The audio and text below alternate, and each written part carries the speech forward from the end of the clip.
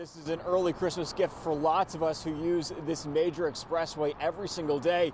But like you just mentioned, we just learned from the Illinois Department of Transportation that the inbound Kennedy and Eden's Expressway, including lanes and ramps, have reopened. Now, reversible lanes are also resuming normal operations as well. Now, drivers have endured months of gridlock, and many of us have experienced this firsthand since the start of the first year of this project. It's a $150 million rehab of 7.5 miles, I should say, of I-90-94.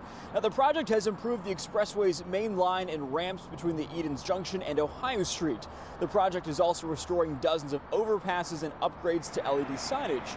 More than 275,000 drivers take the Kennedy every day, but the relief? Unfortunately, it's going to be short-lived as Phase 2 begins in spring of 2024, with construction expected to shut down that reversible. Back here live, the entire project is going to end in 2025 after a third construction phase on the Kennedy's outbound lanes. Watch breaking news on YouTube. Subscribe to ABC7 Chicago Eyewitness News.